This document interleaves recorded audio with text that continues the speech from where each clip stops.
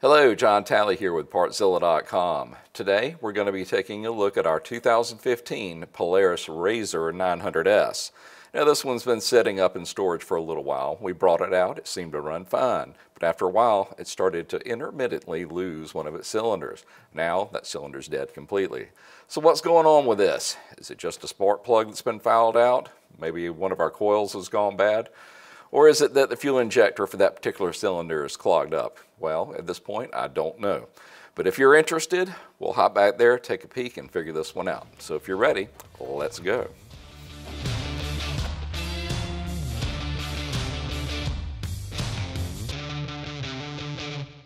Pretty simple to access this. Let's just get this cover out of the way. Now, with that cover out of the way, all we need to do is pull these two plug wires. That way we can access the spark plugs.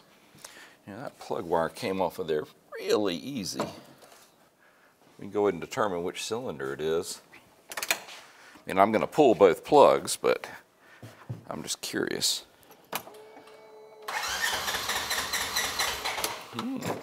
So that tells us our dead cylinder is right there. There we go. I don't have that kung fu grip I used to when I was younger. Age comes to us all. Well, if we're lucky. All right, you can definitely see a difference, but is it completely fouled out? I really don't think so. I get the feeling this is going to end up being an injector, and hopefully we can just get these cleaned, and that'll straighten it out. For right now, let's cover up the spark plug holes so nothing else falls in there. Plus, I'm curious what our air filter looks like. So yeah, I think we may need to go ahead and get us a new air filter. Let's go ahead and clean out the debris that's in there because it'll suck it immediately into our new filter. What's the point of that? We're going to go ahead and get this new filter popped in and then put in the plugs, see what she does. If we need to dive further, then we do. Just make sure you push that all the way on. That way this back section will grab it and hold it in place. Glad I covered those up. All right, so we're going to pop these plugs in, and there's a great debate on this. Do you use anti-seize or not? Me, for the most part, I do, especially on anything in the marine environment, jet skis, marine engines, all of it. But there's a lot of arguments saying, all right, well, if you use this type of anti-seize, it lets it over torque. I don't know that I'm really sold on that or not. But this one, it's not going to be in a real salty environment, so I'm not too worried about it. So we're just going to go ahead and pop these in, and then we're going to torque them to 7 foot-pounds.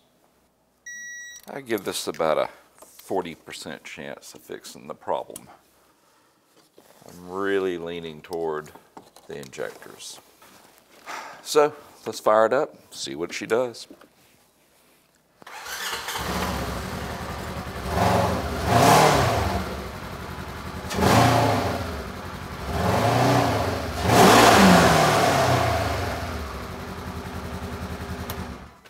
That does not sound right. It sounds better, but she's still acting a little funny. So I am thinking that one of those injectors is acting strange. So let's crank it back up, let it idle, unplug it, and see if if it drops out completely. Let's see what happens.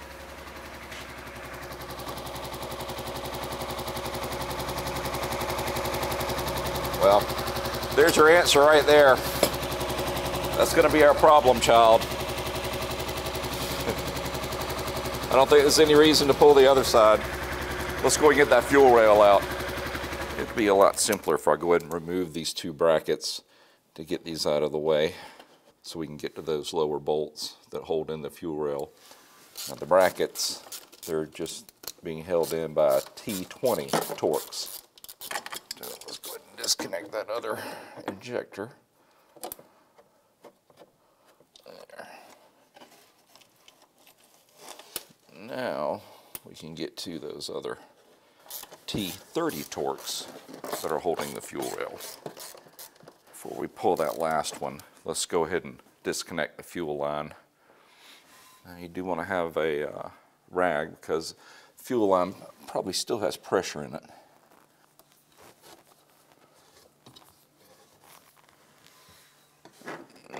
let's get that last T30 Torx.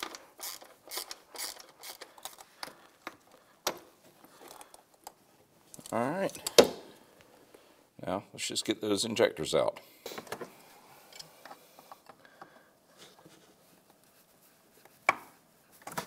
There we go. Had to put some muscle in on it. One,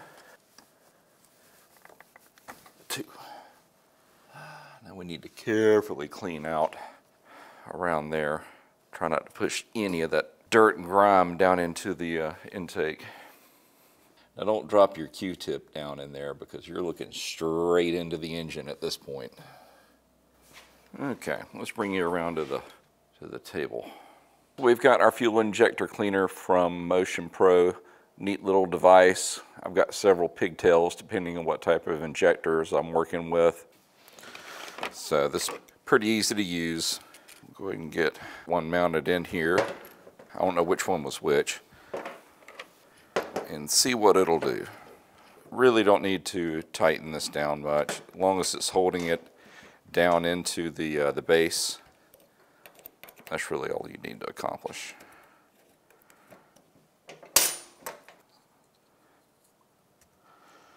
All right, plug that in there. Let's see what we've got.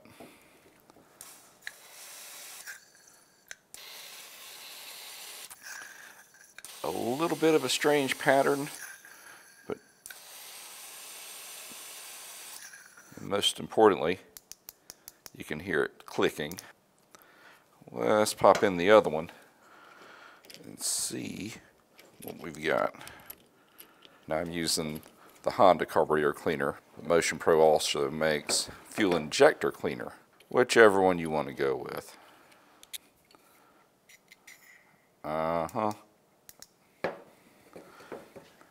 Let's do that again.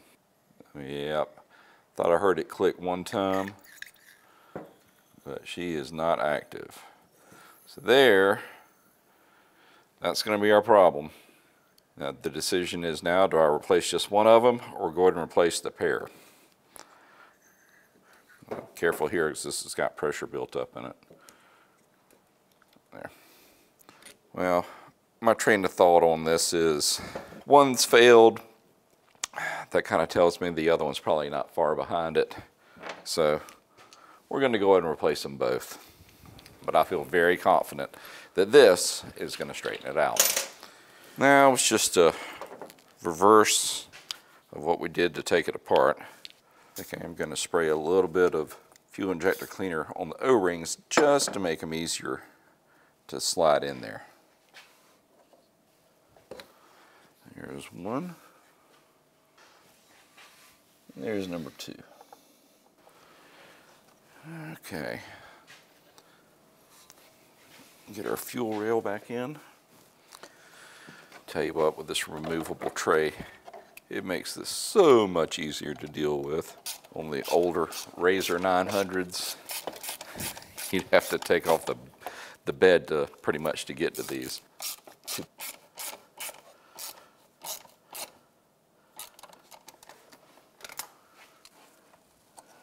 Reconnect our injectors. Make sure you hear that click. There we go. Fuel line. And then this retaining clip. It's pushed all the way on. There we go. Now let's prime up the fuel system a couple of times and see what she sounds like. Okay.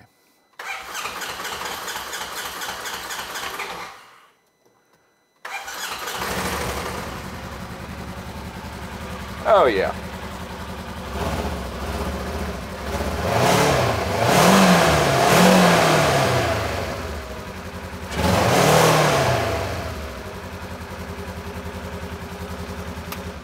Now we've got something. All right guys, there you go. Pretty simple process. Just start on one end and work your way to the other, picking apart each part that's either working or it's not. Well, listen, speaking of parts, if you need any for your machine, why don't you come see us at Partzilla.com and we can get you taken care of. If you have any questions or comments about this video, leave them in the section below and I'll do my best to answer them. And hey, if you like what you see, why don't you go ahead and hit that subscribe button, that way you can see whatever I'm working on next. We just want to say thank you for shopping here with us at Partzilla. We will see you in the next video. Y'all have a great day.